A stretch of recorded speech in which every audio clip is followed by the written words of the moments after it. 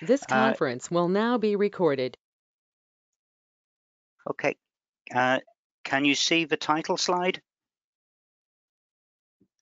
Paul? Yes, I can. Yeah. Excellent. Yes, We're in yes, I control can see then. the title slide. Yes. Sorry, I Okay. thought I was muted for a moment there. Right. Okay. Thank you everyone for joining us. What we're going to go through over the next half an hour to 40 minutes, and it could be either or because our rehearsals have been varied over the internet.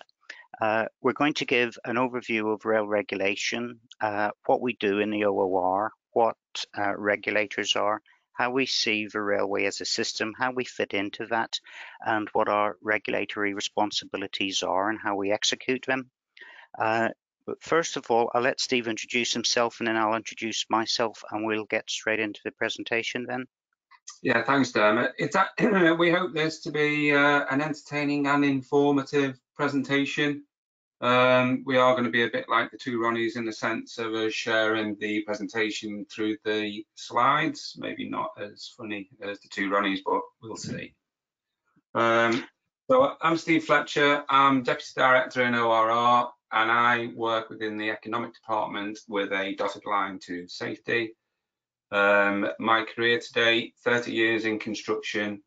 Started life as a heavy civil engineering contracting at Sizewell B.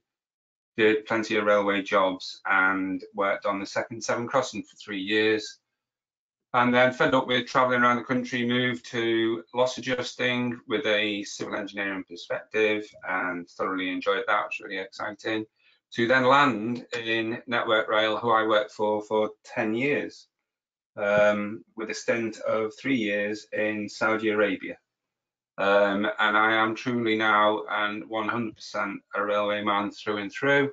I think like most people, certainly in the PWI and who work in the railway industry, it does get under your skin and it's a passion and a vocation and not a job. And having enjoyed my time at Network Rail, I felt it was time and opportunity for me to move to the Office of Rail and Road, where I head up engineering and asset management, together with a review of enhancements programs and rolling stock. On behalf of Ian Prosser, I'm a signatory for providing authority for bringing new infrastructure and rolling stock into service.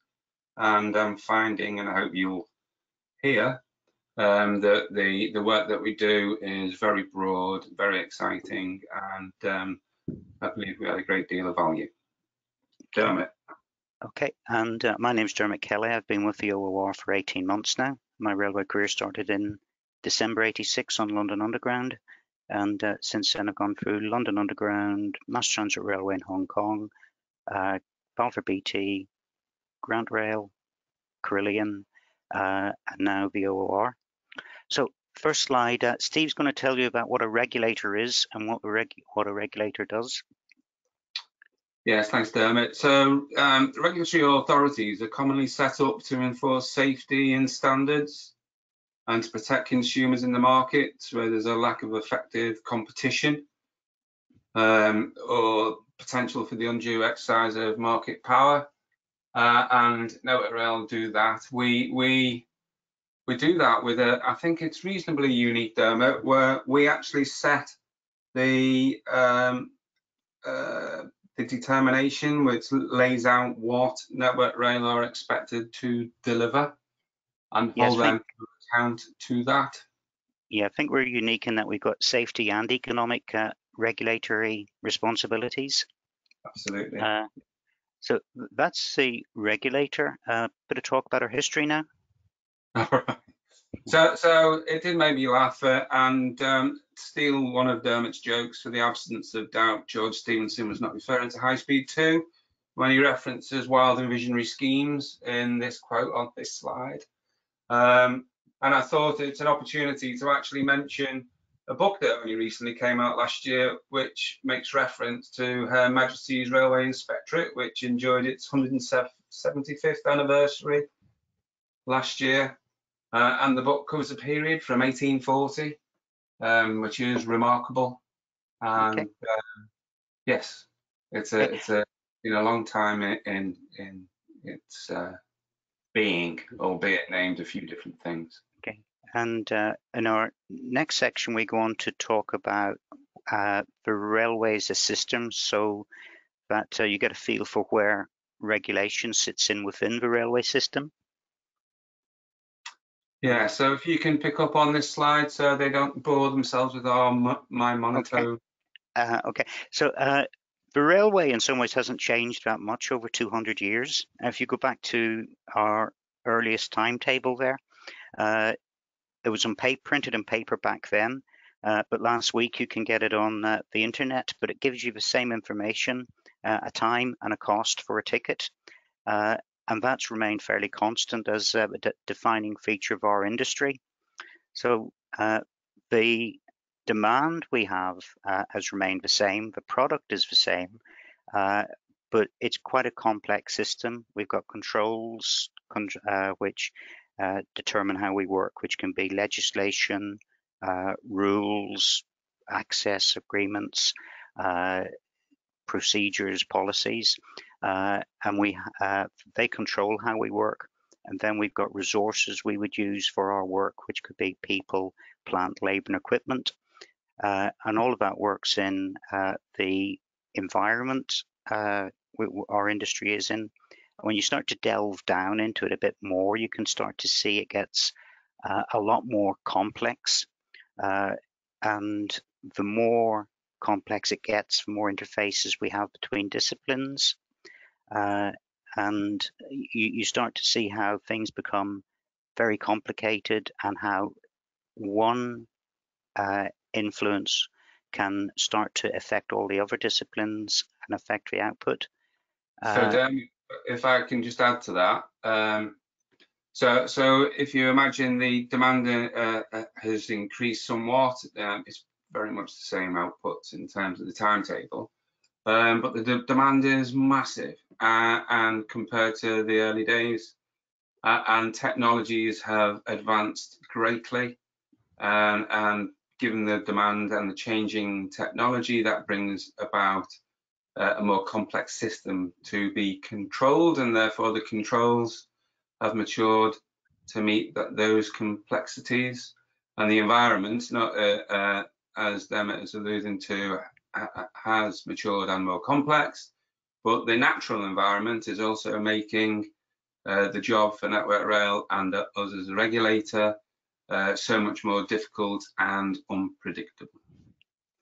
Do you want to mention something, Steve, about all these different interfaces in the background environment of industry organizations and funders and the entities we regulate, and the difficulty or the interest in trying to balance all these competing demands and influences on us?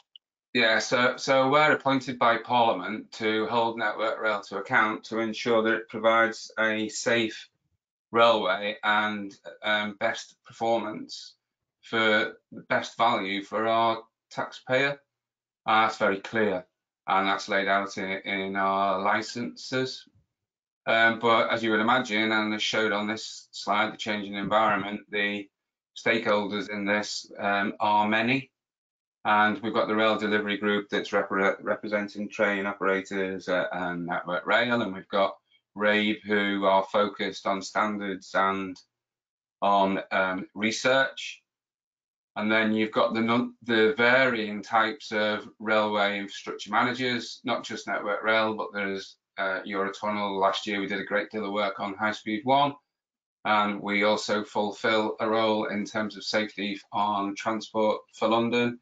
And the world of trams and metros is now moving at a pace where regulation is becoming stronger than ever before, and it has been mature, but we're turning a corner now in that respect. And we spend a great deal of time. I noticed there's a sign for RIA, which represents the supply chain. And the industry is learning control period after control period. And part of the lessons from our previous control periods have been that we've not engaged, I say we, Network Rail, the duty holders and the regulators have not engaged sufficiently well with the supply chain. to enable us to understand to greater depth what's deliverable, what the capability gaps are, that sort of thing. And so now we are very active with RIA, Network Rail, and the suppliers to assess what the current situation is and to see the breadth of work that's being undertaken, what's being planned, and to assess the capability. Okay, so we'll move on now actually so that describes the environment we work in, the complex industry situation we have, and now we'll talk a little bit about the OOR itself. So Steve, do you want to talk about our context? Yeah, so our context, so we are 300 strong and in Dermot's team there's 6 people. And we're interfacing with an organisation, Network Rail, that's got 40,000 people and managing 20,000 miles of track. And as you can see, I'm not going to read all the figures. It's an enormous task for such a small body of people. And the bulk of the regulators' headcount resource is focused on health and safety, and we have an inspectorate where inspectors are out in the field undertaking their health and safety executive type duties. But the smaller portion of individuals, namely Dermot and myself and our colleagues in the economic side, are required to assess the delivery of Network Rail's plans, the delivery plan, renewals and maintenance activities, and to determine and validate the proposals made by Network Rail for future spend in other control periods. Okay. So we are few and we are dependent on experts and very strong collaboration and engagement with key individuals within Network Rail. Okay, so as a comparison, Ofwat have about 300 staff, Ofgem and Ofcom 900, and so we're closer to the Gambling Commission, which actually has 355 full-time employees. And I would say that Network Rail, it's not a lottery at all, Dermot. They are very good at what they do, as we hold them to account to. Okay, but people are often curious about how we're actually funded, and we're funded by license fees and safety levies, almost entirely through Network Rail's license fee. For roads, part of us, though, we are our road operation is funded directly by the DFT, I believe, Steve. Yes, and that's on an actual, not through a license fee. It's actually related to the time and input into undertaking our duties to monitor the roads part of the world. Yes. Okay, so now if we get more into our organisation a bit, do you want to talk us through this, Steve? Yeah, so the key to Office of Rail and Road is the fact that it's not part of the ministerial government department. It's completely independent government. We are employed by or instructed by Parliament to independently assess the economic aspects and safety elements of regulation on British railways. And also we undertake the economic monitoring of how is England. We don't fulfil a safety role in that area, do we, Dermot? No. And the key departments there are highlighted. So Dermot and I are part of the Railway Planning and Performance and Highways section of ORR, and there is overlap. So the overlap with the economics, markets and strategy is very strong, particularly through a periodic review, which we may touch on a bit later, where we assess how much money is required. Well, a certain amount of money is made available by the government, and it's our task with Network Rail to make sure that the best outputs as a result of that funding are identified and planned through, and we do that very closely with our economics and markets and strategy people. Those people also look at competition and elements of the consumer. The railway safety is what it says on the tin, and our inspectors are around the country and are widely respected and well known. And then obviously the General Counsel, Competition and Legal Services, we have a very good expert legal team. You can imagine that we can get wrapped up in the Gordian knot around the legal requirements of a license, but also there are people within the private sector that may decide upon themselves that they want to take us to task, and so it's necessary for ORR to be highly astute in the world of legality. And then, of course, we've got our communications department, which all organisations of a certain size have and fulfil, and they enable us to communicate internally and externally with our stakeholders and help promote what we do. Okay. So our vision, do you want to talk us through this, Steve? Yeah, so sure. So it's necessary for us to secure value for money. And how do we do that? A lot of work has gone in CP5 to prepare Network Rail for CP6. CP6 is the 6th control period, which spans 5 years, where Network Rail are delivering their work. And of course, people lament at the cost of things in the railway, and it's our job with Network Rail, well, it's our job to independently hold Network Rail to deliver to best value. And that means not necessarily delivering some things if they're not necessary. And a great deal of effort goes into assessing the requirements of the railway, whether it be a new service or whether it would be maintaining the infrastructure as is and ensuring that its condition and its ability to perform is sustained. And we put a lot of emphasis to ensuring that money that is secured is spent to best value. And that's a foundation and well within our DNA. And as also is better service for customers, and you should be aware of the transition of Network Rail. It's called putting passenger first, but it's putting passenger and freight first, actually. And I think that correction was made, to be fair. And what we try to do is to ensure that Network Rail duty holders that we hold to account, I should say, Dermot, actually deliver value for money, but deliver it in such a way that they provide the optimal service for its customers. And then thirdly, and we will often repeat this, we don't do anything without taking good countenance of safety. Okay.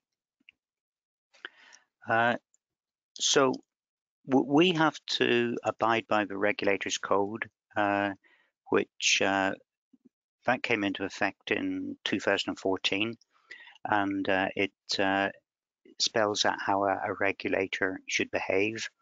And nearly all regulators, including local authorities, fire and rescue authorities, must have regard to it when developing policies and procedures.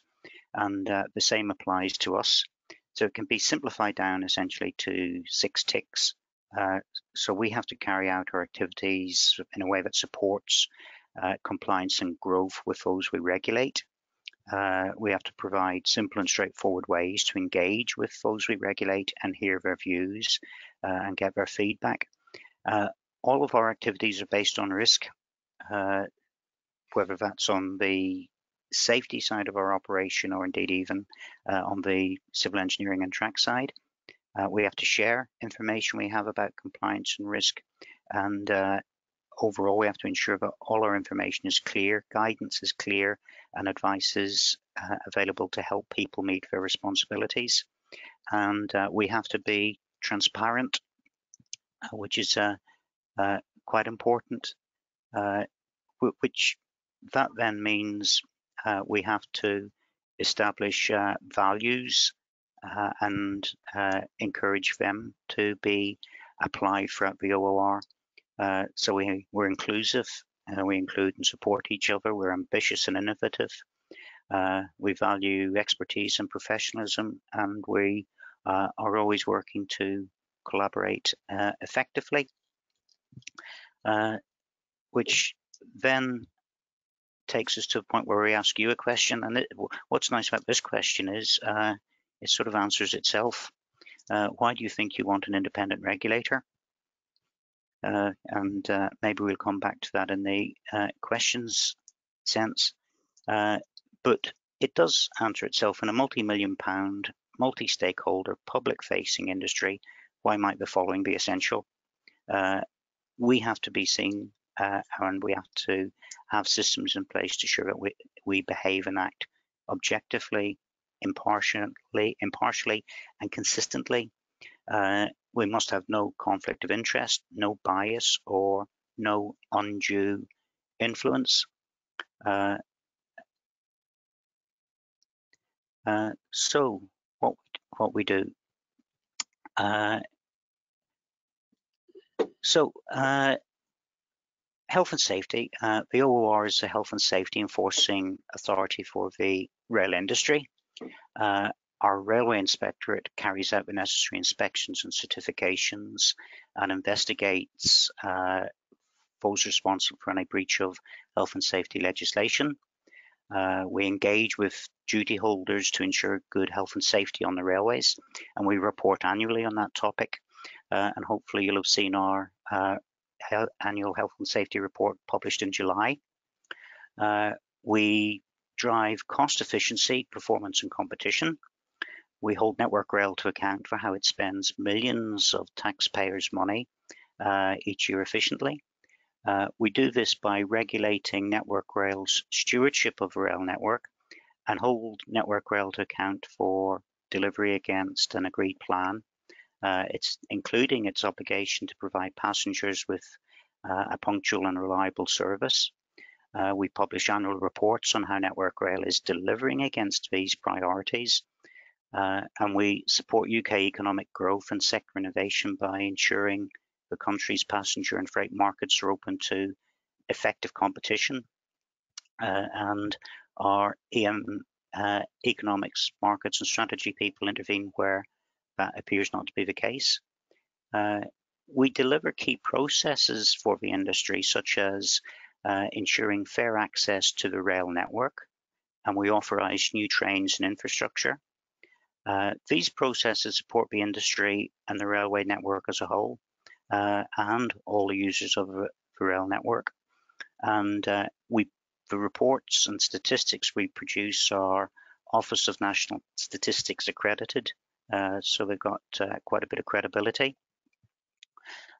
We undertake a range of work to protect users' interests and support better customer service for all passengers.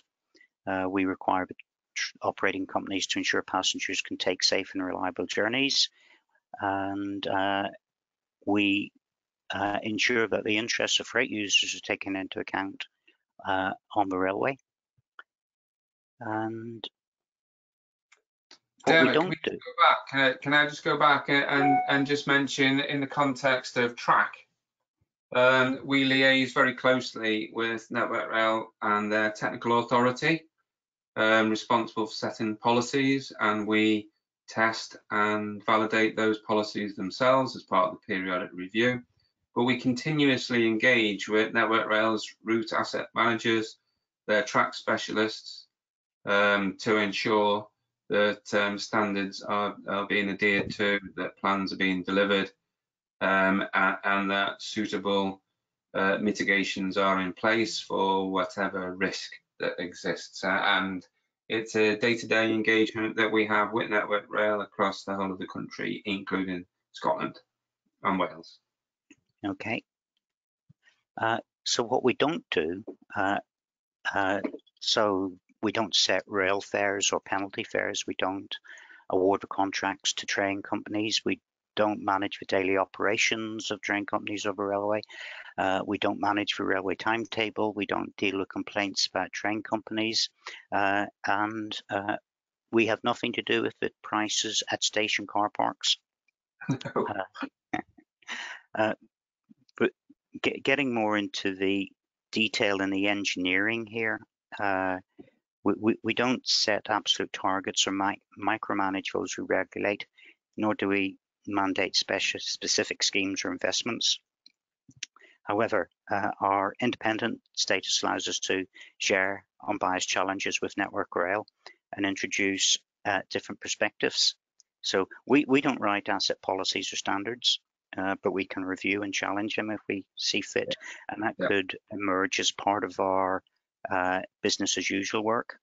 And we don't mandate particular technical innovations or developments, but we would ask and we would challenge on what is best practice, and that's what we'd expect. And anything else on this, Steve, in particular? No, so on the point of innovations, we wouldn't determine what they innovate on, but we would be very challenging if we felt they were not innovative and not developing those new technologies for the best value and best efficiency and best service for the customer. And the only other point I would make, Dermot, is we will delve into the detail to its lowest common denominator if we feel it's necessary, and depending on risk, as you say, and the impact to either safety or a detrimental economic perspective. Okay. So we also regulate railway networks separate to the national network operated by Network Rail, including the Channel Tunnel, High Speed 1, and we have a limited role in regulating the railway in Northern Ireland. And we exert considerable influence with government and industry, as well as holding significant economic enforcement powers. These are most visible through the imposition of a fine, for example, such as we levied on the train companies for poor passenger information during disruption after the May 2018 timetable failures. However, culturally, our emphasis is on early intervention, and this is true of all our activities. We would seek to identify evidence and remedy a problem transparently before a fine becomes necessary. However, much goes on behind the scenes and produces a positive result. Where that doesn't produce a result, the process to escalate exists, and that would start with information advice. We give a verbal or written warning of potential non-compliance. If that doesn't work, we'd move on to an improvement plan. We give encouragement to make specific improvements within a set time scale. Then we get on to orders, where we make an order to do something to remedy the problem, for example, a license breach. And then finally, fines. We can impose fines on companies, but it's rare that things are escalated to that degree. It's usually addressed before that. And these details can be very complex in nature. For example, train performance in North West and Central was just absolutely dire. And I think people may be aware of issues around May 18. It was very well covered in the media. And things just didn't appear to be going too well in the West Midlands, and the Northern Corridor was just continuing to be a nightmare.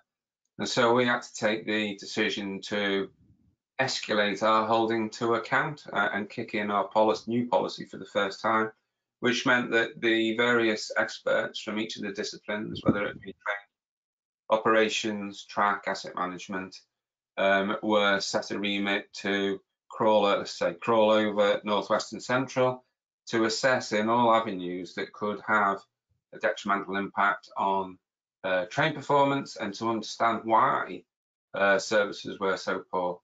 And then that resulted, and the objective of that was to make sure that Network Rail, the region specifically North West and Central, was identifying all the causes and setting those appropriate plans that Dermot has just referred to. And then, having completed our review investigation, we produced a report which was published, and we are holding that.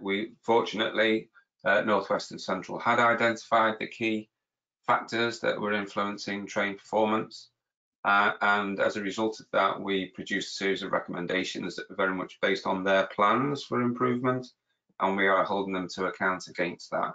If they continue to fail, and if they do not sustain efforts on their own planning, we will escalate it to the next level, which would be a public hearing.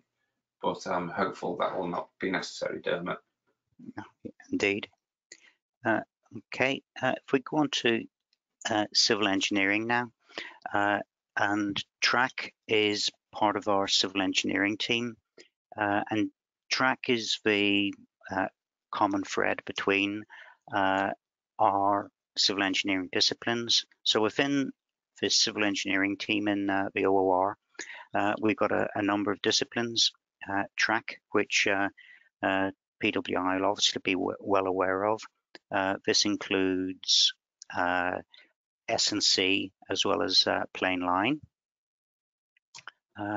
We've also got earthworks and drainage, and earthworks, embankments, cuttings, and other foundation are the foundations of a railway, created using soil and rocks. And clearly, failure of earthworks can include subsidence or slips, drainage concerns, and management of water, which we're all aware of, and good drainage improves and maintains railway performance.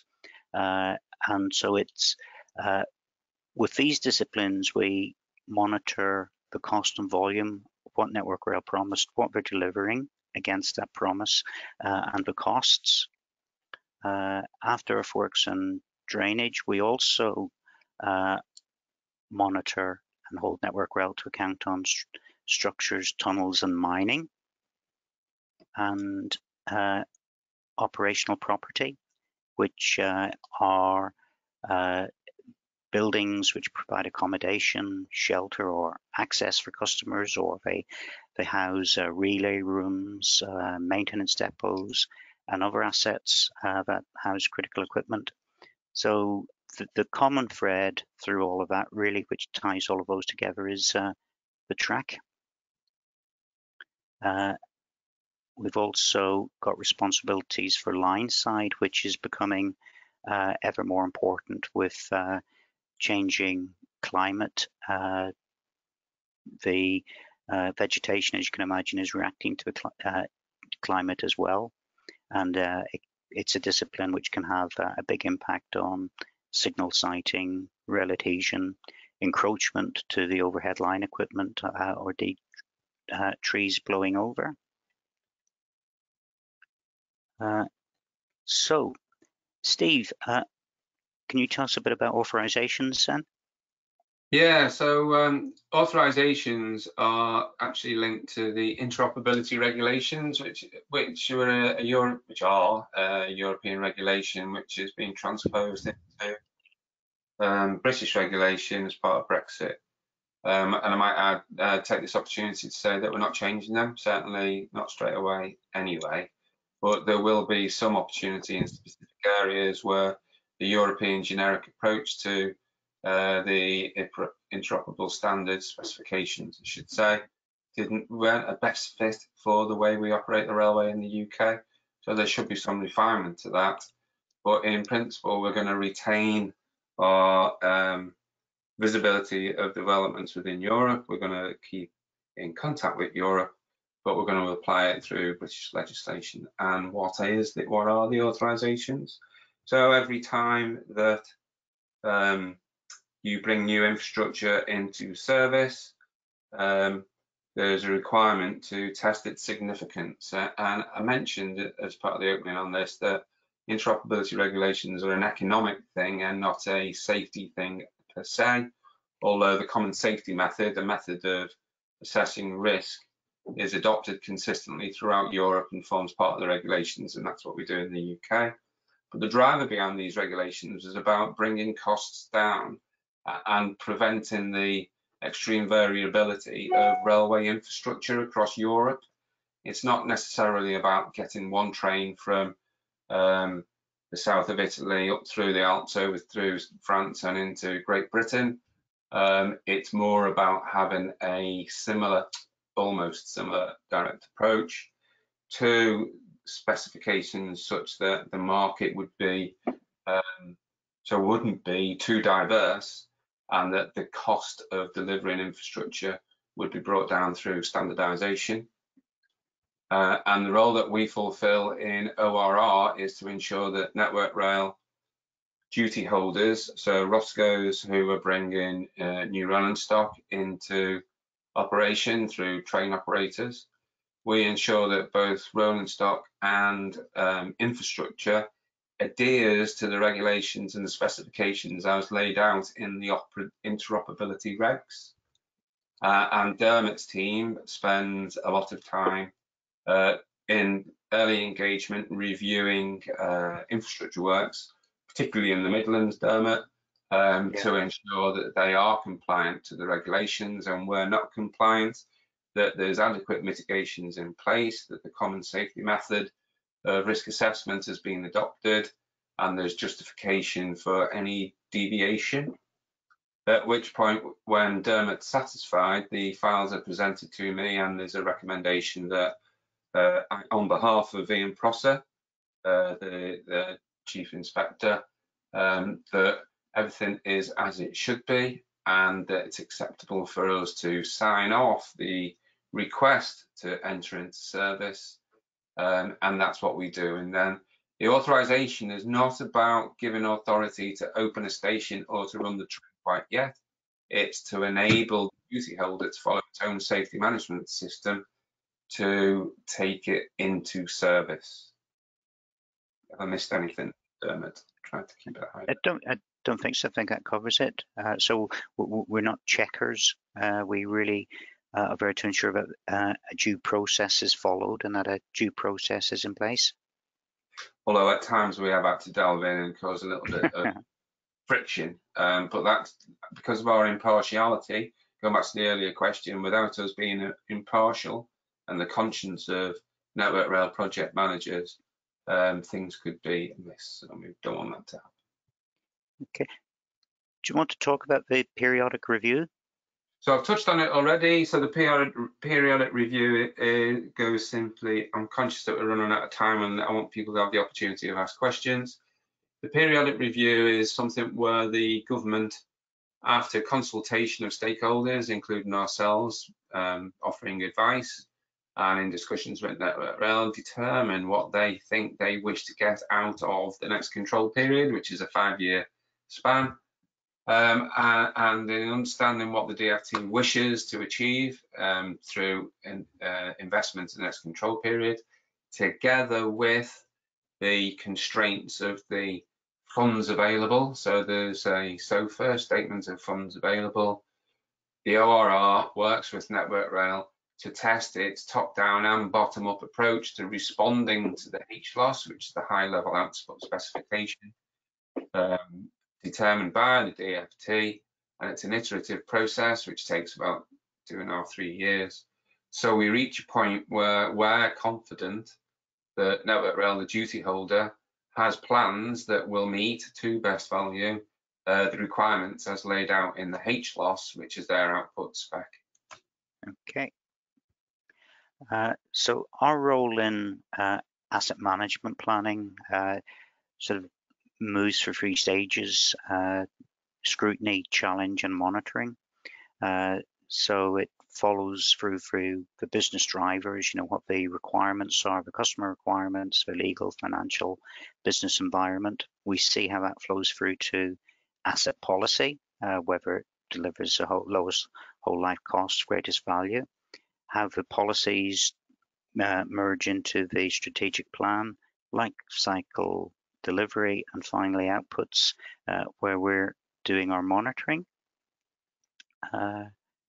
Our assurance approach for CP6, do you want to say anything about this, Steve?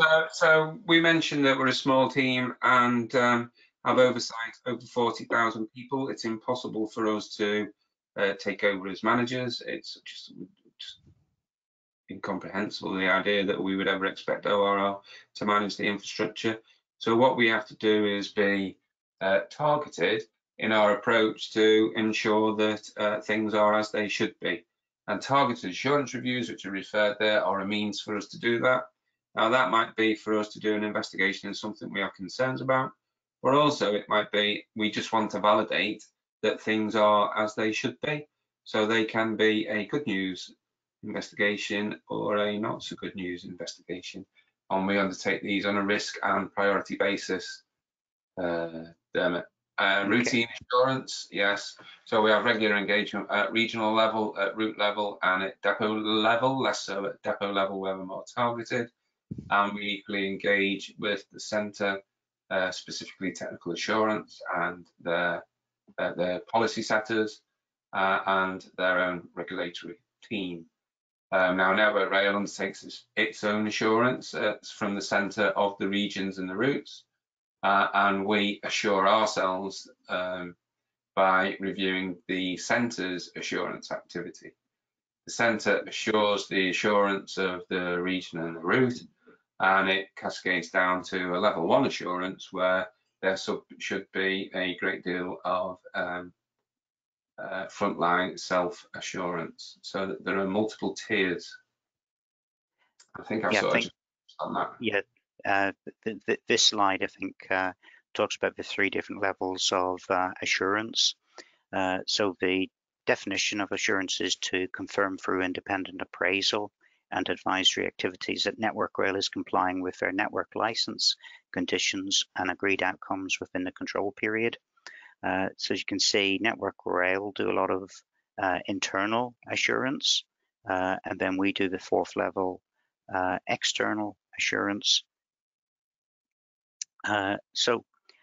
Assurance consists really of routine monitoring and assessment, investigation and early resolution, and enforcement, and you'll recognize that from a slide earlier on.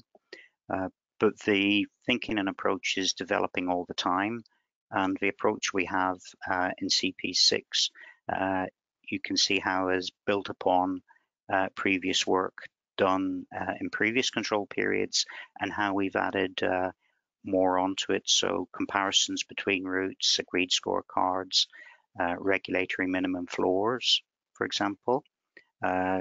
We review the strength of a route and the system operator accountability. We also do more in investigation and early resolution. So we would gather in-depth more information, and we can use independent reporters, which we'll come to in a minute. And then we've got our usual enforcement orders, but we've now got regulatory financial sanctions and financial penalties as well.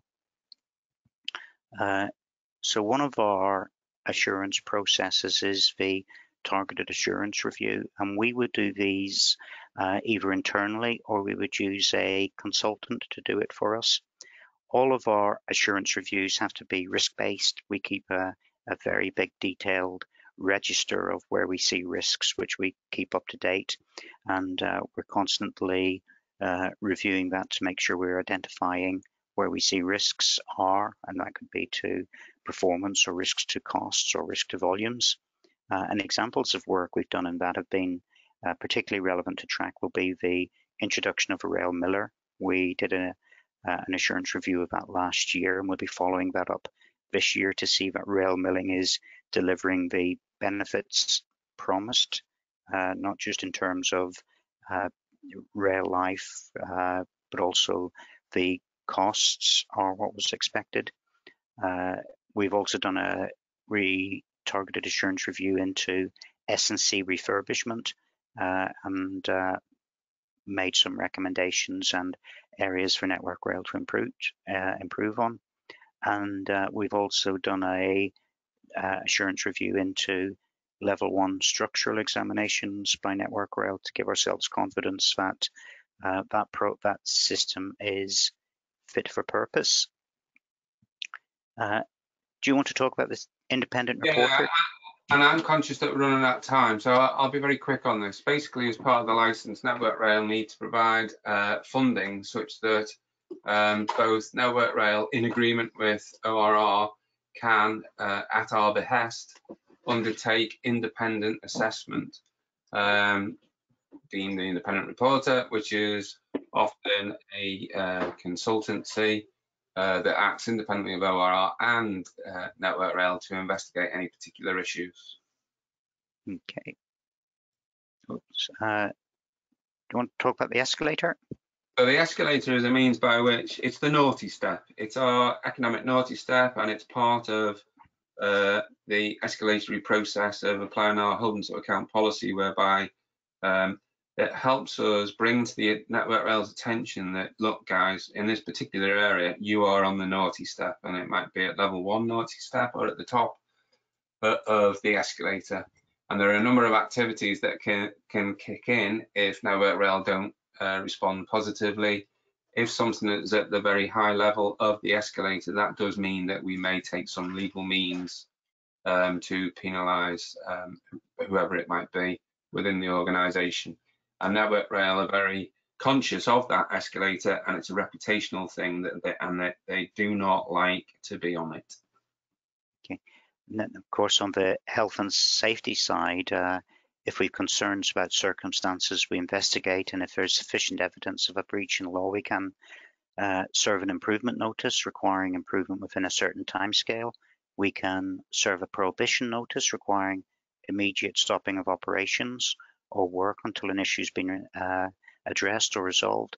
And finally, we can prosecute in the magistrates or Crown Court, and the successful prosecution can lead to heavy fines. Yeah. In Scotland. Sorry, Dermot, I was going to say, in our inspectors hold warrant cards and additional powers over and above those that we have in the economic world. Okay, I'll jump this one. So future predictions are difficult, and they're particularly difficult when the future is involved. So I think broadly, the themes we are seeing that we'd be concerned about are sustainability, decarbonisation, and probably climate change, Steve. Yeah, I'd agree with that. Yes, we've seen it. We can't discuss details of Stonehaven, but there have been a number of extreme weather events that have taken place, and the frequency of them we've evidenced is increasing markedly. So we do need to make sure that assets are adapted and more resilient to the changing climate and the greater frequency of major events, weather events. Okay. And almost bang to the minute, that takes us to the end. In the interest of transparency, go to our website and there is bucket loads of information there. But if you've any questions, I'll hand back to Paul now, and we'll see if we can answer them. Excellent. Thanks, Steve and Dermot. Can you hear me? Okay. Yeah. Fantastic. No, that's a fascinating presentation, and very, very well put across the complexities of the ORR's role in regulating the UK rail industry. So very, very many thanks for that as well, and very interesting sort of connections with projects that we've been that we as a team sort of have had contact with in terms of some of the rail milling and the S&C refurbishment assurance reviews that you guys have been undertaking. So it's quite close to home there. So yeah, so thank you very much for that. I think I will just open to questions now. I've got one question here from Paul Ebert, who is asking, who does the economic regulation for TfL and other metros and light rail?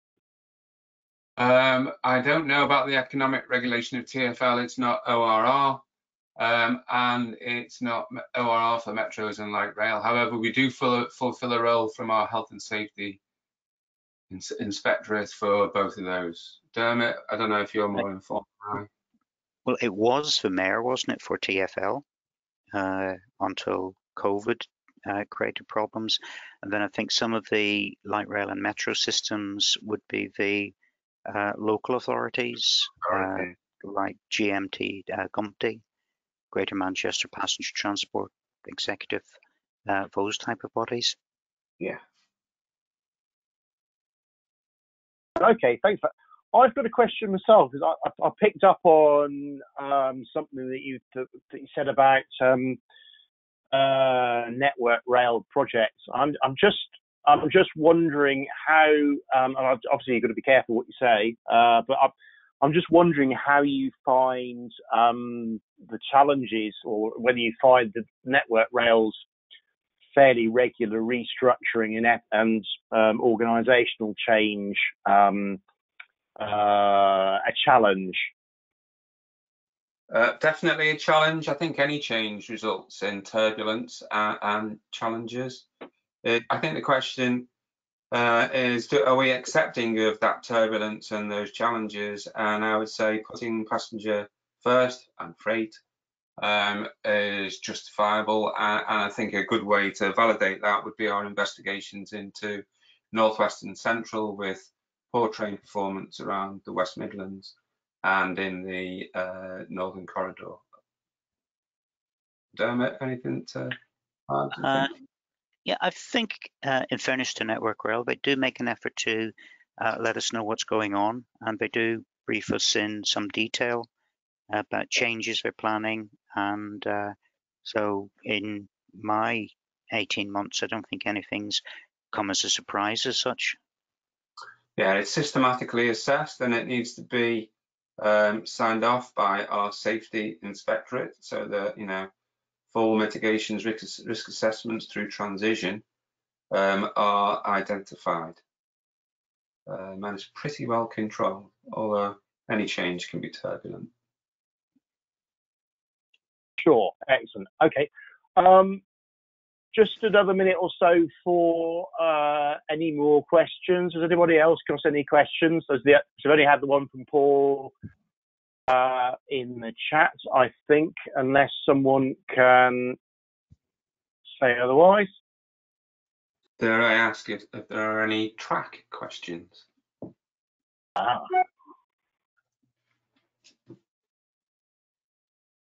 If there is, I'll ask Dermot to answer.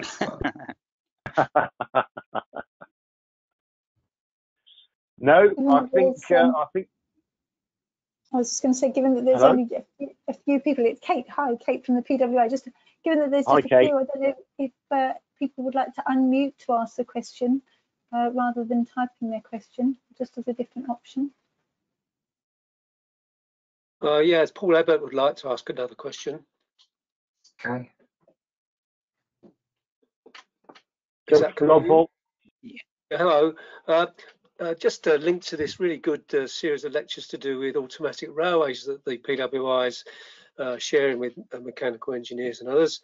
Do you have any influence on whether it's appropriate to have these automatic, which I'm now an expert, of course, called a GOA4 type railway, or whether it should be GOA3, etc.?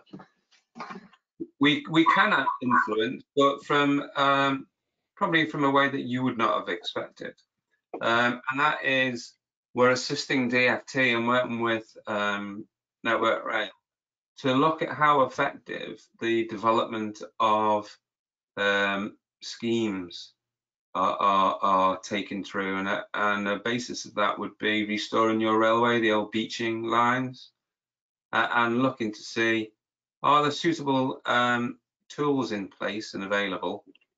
We think there could be more, and we're working with Network Rail and DFT to produce these, such that those clients are able to be clear about the outputs that they're after and not necessarily say how. And so often the industry delves to high-speed rail when actually light rail and alternative modes may be the best solution. So we're influencing that discussion point by assisting in ensuring that the right tools in place and available for clients and those developing projects for them. We do see that too rapidly consultants dive straight into heavy rail when it's just not necessary.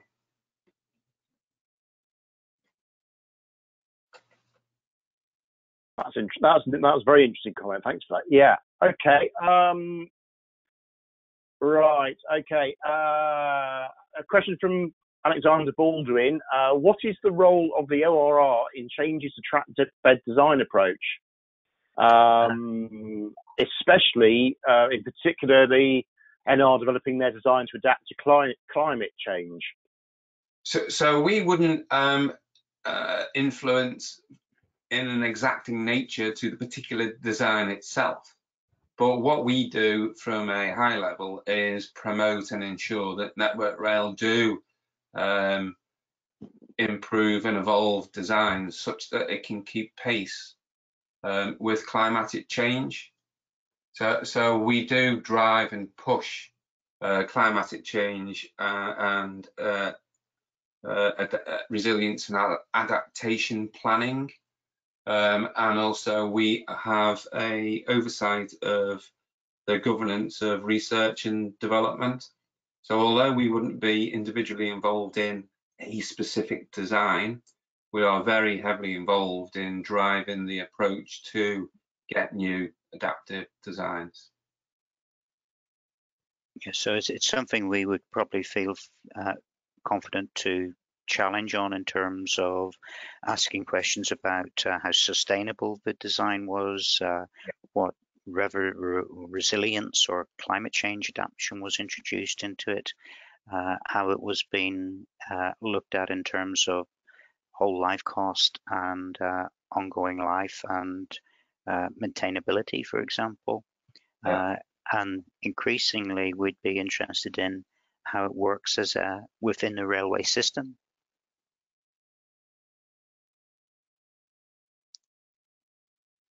Okay, brilliant. Any more questions, please? Final few seconds. Can I put okay. If anybody does think of something after this event and just didn't feel compelled to ask, Dermot and I would quite happily, after this session, respond to any queries that you might want to send through. Excellent. Thanks for that, Steve. Thanks, Dermot. So Okay. only remains for me now to hand over to Joss, who's going to do the vote of thanks in the traditional way.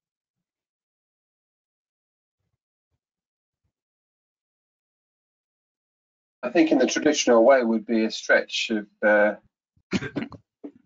online technology by some means, taking you guys to the bar and up buying you both a drink, or offering you some other form of refreshment before you take your long journey home, whilst offering you, the traditional way of thanks is going to be different, but it's still with the same purpose, the same meaning, the same, genuine thanks for what you've presented today, which is an excellent presentation. There are things in there that I understood, and there are things that I didn't, and there are things that I've learned. I frankly don't know how you get all the work done with the limited resource, but I guess that's a day-to-day challenge for all of you that are working in the ORR. As a committee group in PWI Nottingham Derby, we've known Dermot for many, many years, and obviously this is a new role for Dermot in his long career in the railways. So it's good to see that people can take on new roles and challenges as well. So thank you for bringing that to our group. So I'll keep it brief, but genuinely, I wish I was face to face. I wish I could shake your hand and say thank you very much, stand at the front and offer everybody the opportunity to say thank you, Steve and Dermot, for a thoroughly well presented evening. Thank you. You're more than welcome, and a silent nod is more than acceptable, but I would like to take a rain check on that beer. You're very welcome. Absolutely, I second that as well. So yes, we'll have to sort that out, set that up in the future. So yeah, second exactly what Joss has said. So I'm going to try this. I'm going to try this again. If we can just everybody unmute themselves, if we just have a quick round of applause, and that would be great.